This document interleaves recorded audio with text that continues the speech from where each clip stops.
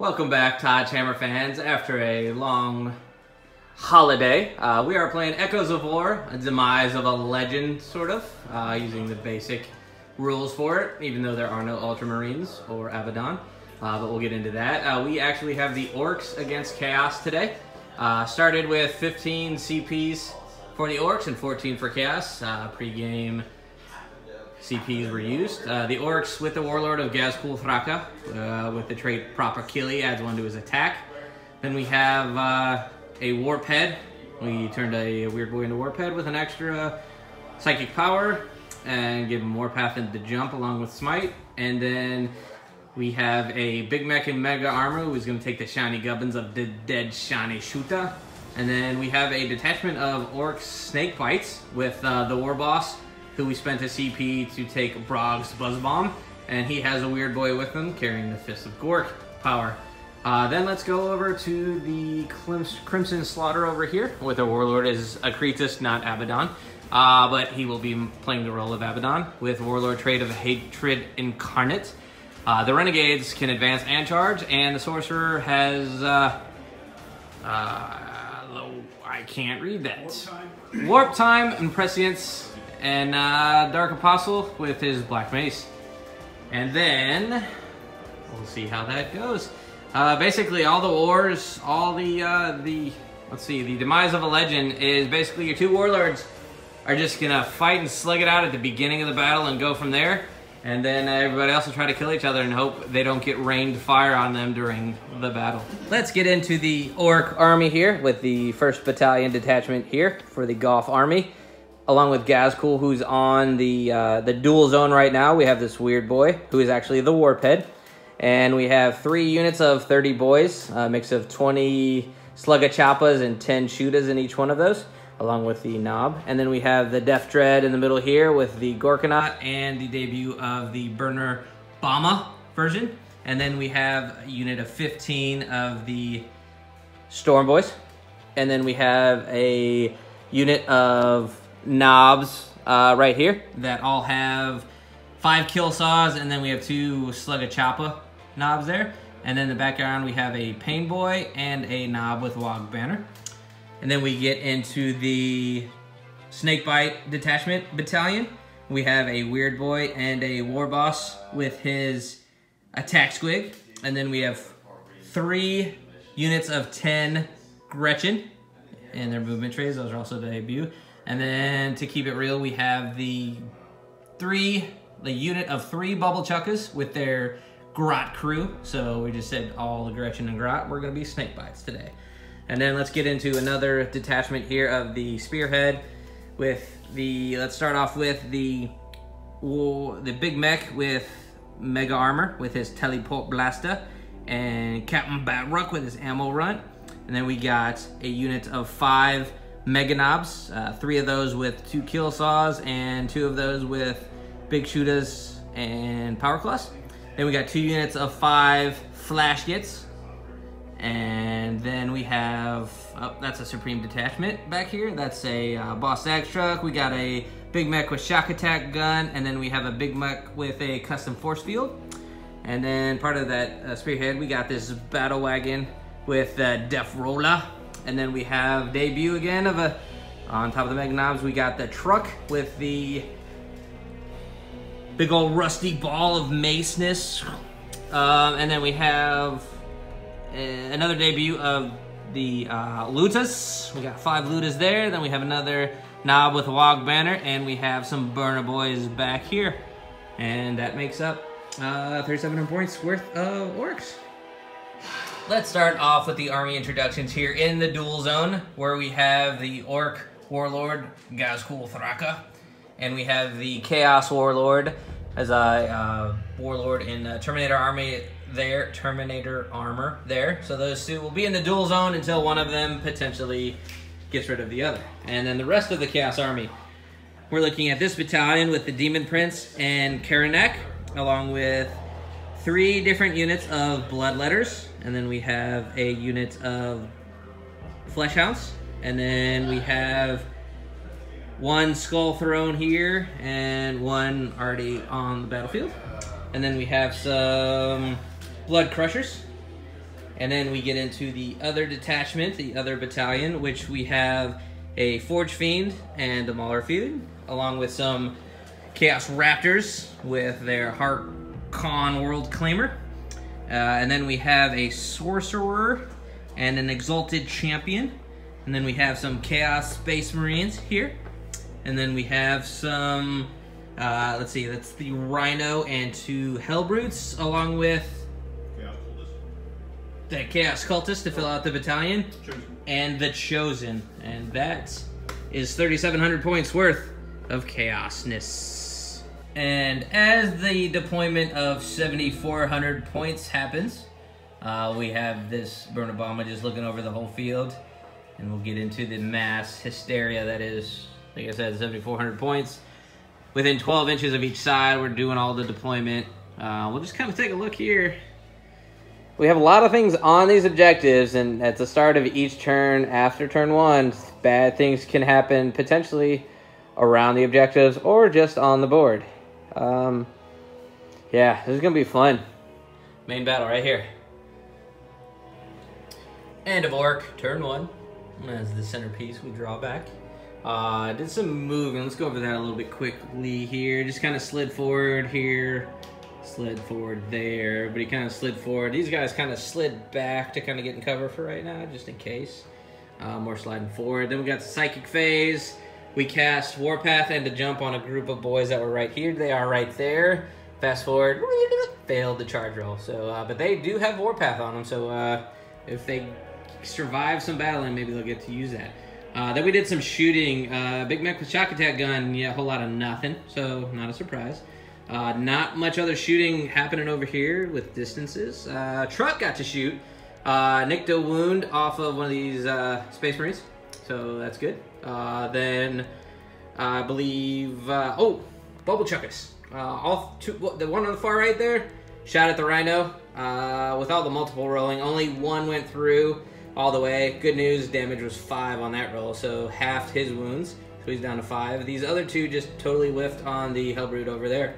Then we had the Burn Obama fly across the board into that corner. Dropped a Burn Obama on the Space Marines right here. It was a group of 10. 4 of them suffered mortal wounds, so 4 of them died with first Burn Bomb there. And missed all of its shooting for the most part, so that was fun. Then we got to the fight phase. Real fun part, right? Inside the Cone of Doom, or the Dual Zone. And Gazkul did some swinging with his 6 attacks. Ended up taking off 6 wounds. So he is down to 19 wounds since they both have 25 to start. And then had to deal with the fight back. Luckily, he is the Prophet of Gork and Mork, so didn't suffer any damage. He's still on 25 wounds. Let's get ready for Chaos. Turn 1. End of the Chaos. Turn 1. These Bloodletters and Blood Crushers successfully charged in and wiped the squad of blue boys that were just here for their participation medals. They are now gone. So well done there, Bloodletters, Blood Crushers, Blood Killers. Then we had these 2 Skull Cannons over here. Between them, took out 2 knobs over there, and then 2 boys over there. And luckily with morale of 157,000 boys around them, morale's not an issue. Then this was where the real fun happened. All these 2 Chaos Marines, or sorry, 3 Chaos Marines, nicked a couple wounds from this truck, so they're doing some damage over there just with some bolters. But good news is they failed a 4-inch charge, or bad news if you're a weird Chaos player, but that's cool. Then luckily, strategically, this Rhino, the menace and melee that it is, snuck in there and clogged up the space. Thank you. Oh my god, that was so life-saving. But luckily, the Power Fist Claw thing of this Mauler Fiend took like 10 wounds or something off of this battle wagon with its 4 attacks. And luckily, it only has 4 attacks. Oh, that's what you'd like to think. But with these 6 tentacles here, got 6 more attacks and took another couple wounds off of it. So he is down to 7 wounds on that battle wagon. Put him in another bracket, which really affected his fight back from 6 attacks down to just the 2 attacks. So he didn't do anything in the attacks. But that's where we stand at the end of turn 1. Now we're ready for the relative orbital bombardment possibility. All right, in between the turns, we have to settle the reign of devastation. We get to roll on this table. Rolled a 3, so we had a rain of debris, which is on a roll of 1 for each objective marker. Anything within D6 inches suffers D3 mortal wounds. So then we rolled off. I rolled for 1 and 2, not a 1, but on objective marker here, number 3, rolled, and then rolled a 5. So anything within 5 inches of this objective marker suffered D3 mortal wounds. So these boys suffered 2 mortal wounds, so 2s are gone. And then these burner boys here also suffered 2, so 2 of them died. Then we had the chaos roll off. Number 4 and 5, no problem. 6 also did a 1. So apparently the debris just fell on this half of the world. Luckily on the D3, he rolled a 6, so we lost a blood crusher. And then rolled a 5, so lost 3 blood letters. So that debris, I'll take 2 boys and 2 burner boys for a blood crusher and 3 blood letters all day. Now let's get into turn 2. End of Orc, turn 2. We'll start here in the movement phase when the Blitzabama dropped its last burner bomb over these blood letters. After 3 disappeared because of shrapnel falling from the sky, the burner bomb took out 5 more. So that was fun. And then we did some shooting over here to these blood letters. In between shooting and melee with the burner boys, they all disappeared. And then these boys and knobs charged into these blood crushers over here. Killed a lot of them. They fought back, killed 5 more boys. But luckily with morale, no one to regenerate the warp back in time. And luckily they ran away, so that was good. And then we had some boys get rid of the sneaky Karanak that was hiding under here, who tried to deny a psychic phase, which alerted me to his presence. Ninja Karanak. Ninja Karanak, that's a good name. But with these Warpath boys that got in there, they did like 872,653 damage. So that was fun, because they are Scar boys, so they're strength of 5. Warp boy did some, the Warp head did suffer 3 perils of the warp because of a 2d3 stratagem played when he suffered perils. So got 4 wounds, but luckily the pain boy right there saved him 1, so he is still alive and people around him didn't die. So that's magic. Then we did some shooting over here with Captain Batrook and some flash kits. Cleaned out these 3 Space Marines that are right there in front of the truck. And took out another 1 or 2 of this group of Space Marines, so that was fun. Then we got into the real fun part. These Ludas did jump out of there, but the real fun part, sorry, all the melee going out over here. Battle Wagon was in the Mauler Fiend's way, and they kind of just smacked each other upside the head, and got him down to 4 wounds, that Mauler Fiend, with that Def Rolla, because I did get 6 attacks with that Def Rolla. Then these Meganobs jumped out before the movement phase, and they torched this Rhino that was right here. So it blew up. It did not blow up, but it was decimated. And then these 10, why are there 7? Yeah, those 10 guys jumped out, but 3 of them tripped and hit their head on the ground, and they died in the flames. So 3 ones when they disembarked involuntarily, so lost 3 there, so that's awesome. Then the War Boss jumped over here after getting the Fist of Gork. Got in here, attacked Squig, took a wound off of this Hellbrute, Tentacles, and then he did a couple more. Got him down to 1, then he fought back, got the War Boss down to 3 wounds, so it's probably not looking too good for next round. But the fun part, up here in the duel zone, the dual attack area, Gascool and the Chaos Lord going back and forth. Chaos Lord is down to 10 wounds from his starting 25. Gascool hanging on with 21, because Gascool is the prophet of Gork and Mork. Wow. Chaos turn 2. End of the Chaos turn 2. Shooting phase. These 2 skull cannons lit up some boys and some knobs over there. Took out 2 knobs. Maybe, I think that's what they took out total. So a bunch of wounds did there. Then some cultists that were over here. They did some shooting and some charging and fighting with the boys. Took out a total of 10 boys. And then the boys fought back in with quite a few battle attacks there. Wiped the cultists, so they're gone. Then we did some shooting over here also with the Forge Fiend and the Sorcerer and these Space Marines, they all teamed up to take off the 5 wounds off the truck, and it's gone. It didn't explode, thank goodness, because I had nothing but friendlies around it, Orks. So that's good. These 2 Hellbrutes, really not even both of them. The first one wiped the War Boss off the table pretty well. So War Boss is gone. And then the Mauler Fiend here took another couple of wounds off of the Battle Wagon. He's down to 5 now. And these Mega Knobs were attacked by the Chosen. Overall, took out 2 wounds off of one of the Mega Knobs, and then the Mega Knobs fought back and got rid of the Chosen. And then we got over to where you see dead Orks over there. That's where the Flesh Hounds deep struck, charged the weird boy successfully, and just chewed off all his limbs and spit it out because nobody likes Orks to taste. And I think that's about it for the end of turn 2. Still got quite a few units up in reserve that will come out this turn after we see if anything comes falling from the sky. And then Gazcool finally finished off the Chaos Lord in the duel zone. So he's just gonna sit there because he can't leave, but that is a minor victory for the Orks. So top of through 3, we roll the Rain of Devastation. Rolled a 4. So that means we roll a D6 to see which objective marker has units within 3 inches suffer D3 mortal wounds. Rolled a 2.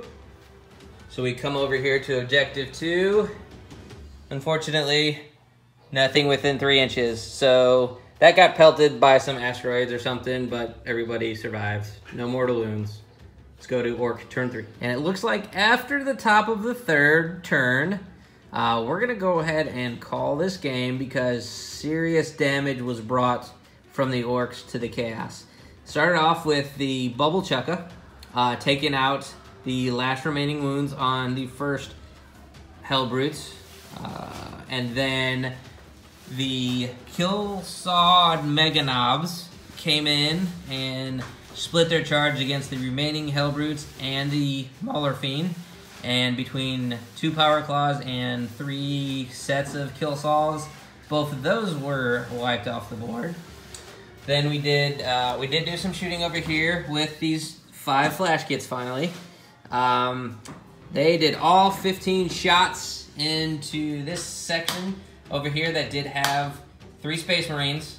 Missed everything, but they were gun crazy show off, so they got to do it again, and they hit everything and really wiped those guys off.